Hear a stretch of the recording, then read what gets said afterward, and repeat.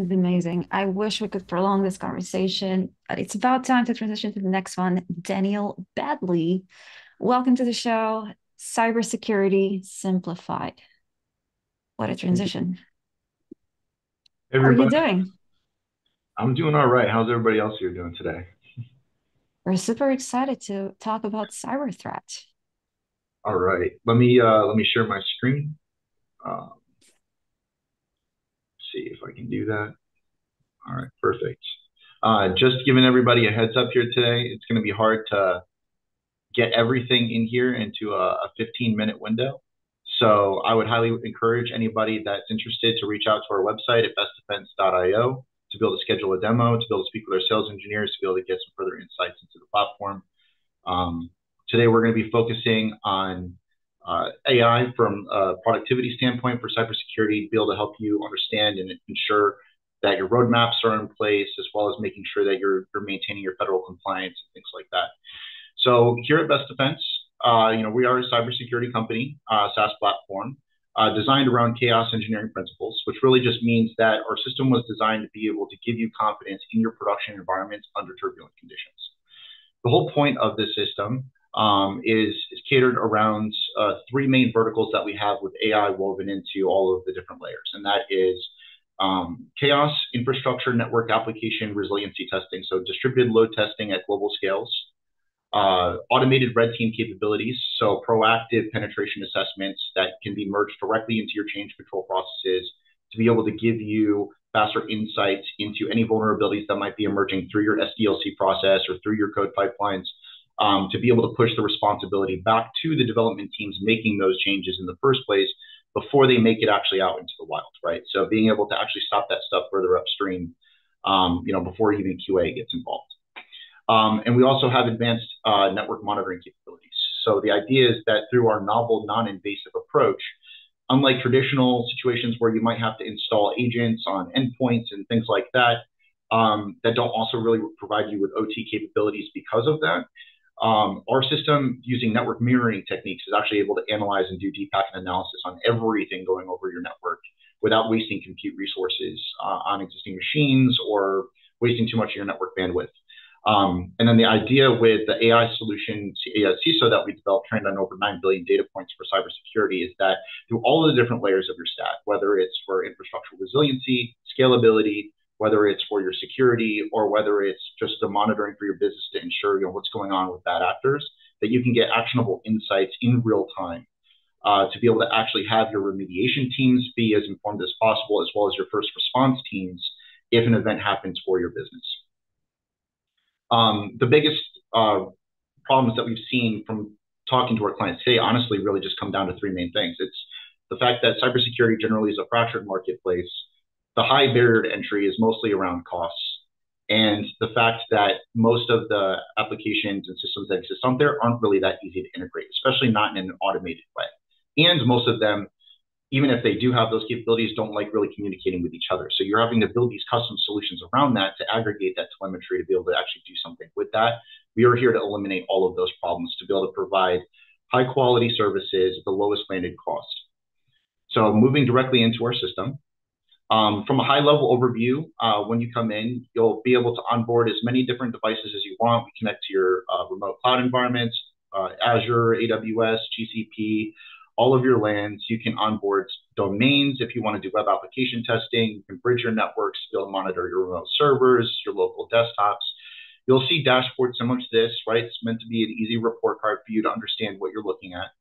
And you'll see what your risk levels are and how they are over time. Jumping straight into how would you actually go about, adding devices? Well, it's fairly simple. So once you come to, your network screens, or you can go do through simple DNS text record verification, you can actually come in, and we give you everything you need to generate, IAM roles. If you're doing a bridge to like an AWS account, to be able to create those VPC connections so that you can automatically index and catalog all the different servers in your remote environments, right? Which may even be ephemeral, right? So you don't have to constantly reload and re-add things over and over again. You just kind of want a one-click solution to be able to start monitoring and running assessments on all of those different devices. Once you've created that network bridge, you'll be able to immediately start seeing different solutions I'm sorry, different telemetry going over your network for different events that might have happened. You'll be able to see per region breakdowns. You'll be able to see what CVEs bad actors are actively trying to do to exploit your systems, where they're coming from, who they are. And the idea is that you can integrate this platform into any of your existing SIEMs to be able to let your first response team know that an event's happening, because generally, obviously, you only really have 5, maybe 10 minutes to be able to actually do something to close that loop before a serious data breach actually occurs. Once you've also bridged your network, you'll also have some essential basic network topography information. We're not doing too much with trying to compete against other providers in this area. It's more of a byproduct for what we're doing to be able to integrate all of the different environments, but we'll be able to show you all the different devices on your network, what their status and health checks are from a security standpoint. We'll be able to show you if there's any devices that are connected to multiple networks, right, which maybe wasn't intended. You got Bobby over here in IT that had his laptop left in a closet, and he didn't realize that he was still VPN to one of your air-gapped networks. And for whatever reason, the device that he's currently got stuff in the closet is public. That could be obviously a huge problem. So this is going to be able to show you exactly what's going on inside your network. You'll be able to see basic device information of all your different systems. You'll be able to run reports directly from the devices itself. You can run reports for your whole network. And it's meant to just be a simple way to be able to say, hey, we need to run an assessment, give us back everything. Once you've run an assessment, essentially what you'll see is the following.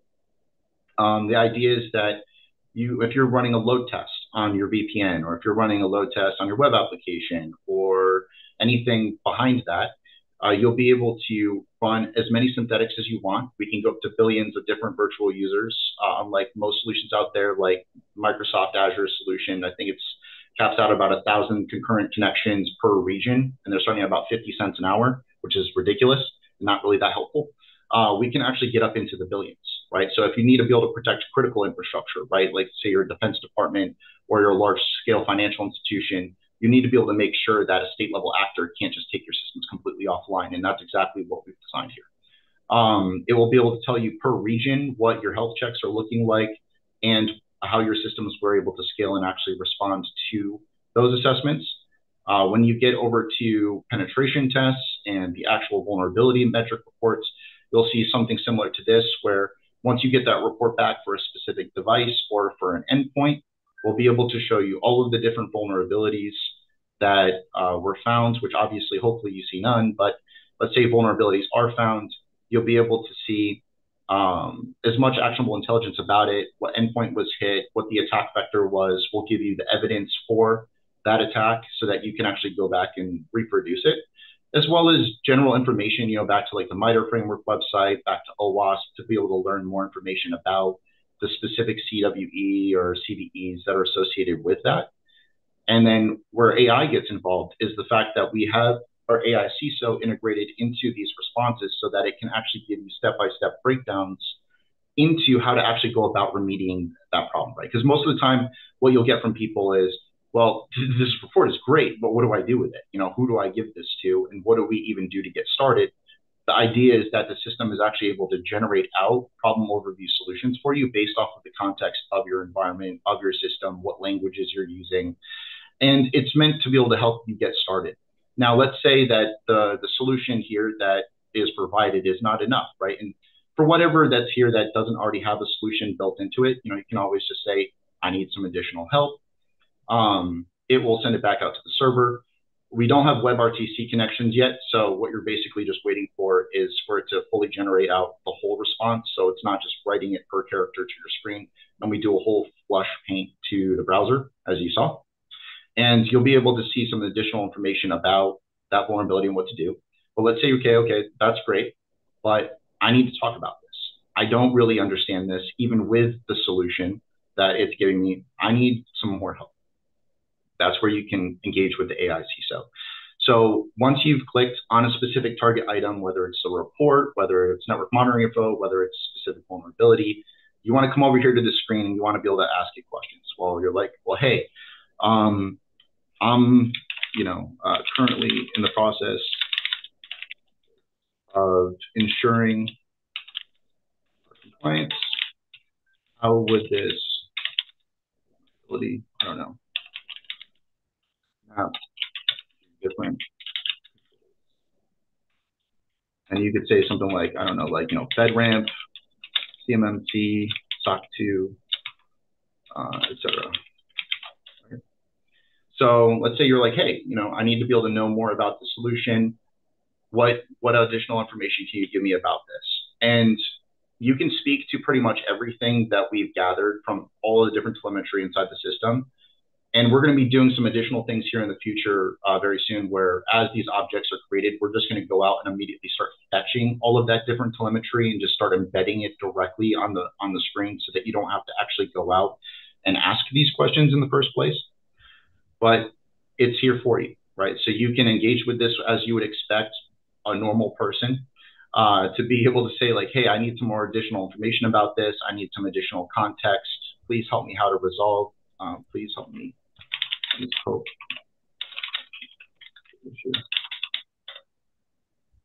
And you can just continue that conversation. We'll give you direct context links back to, again, the MITRE framework and as much information as we possibly can to help enable your teams to be able to solve these problems.